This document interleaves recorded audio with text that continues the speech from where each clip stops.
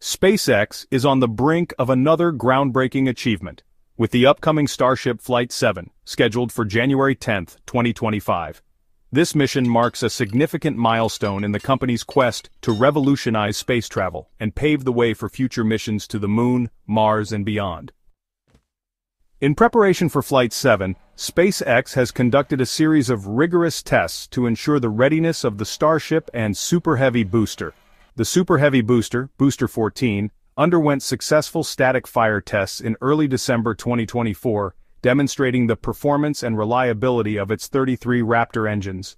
Similarly, Ship 33, the first Block 2 Starship, completed cryogenic testing and static fire tests later in the month. Flight 7 aims to achieve several key objectives. First, testing the ability to restart the Raptor engines in space, which is critical for future missions. Second, executing a daylight landing of the Starship to gather data on re-entry and descent under different lighting conditions. Third, testing the heat shield under higher peak heating conditions to validate its performance during steeper re-entry trajectories. And finally, attempting to catch the Super Heavy booster with the launch tower's chopstick arms, a feat that has only been achieved once before.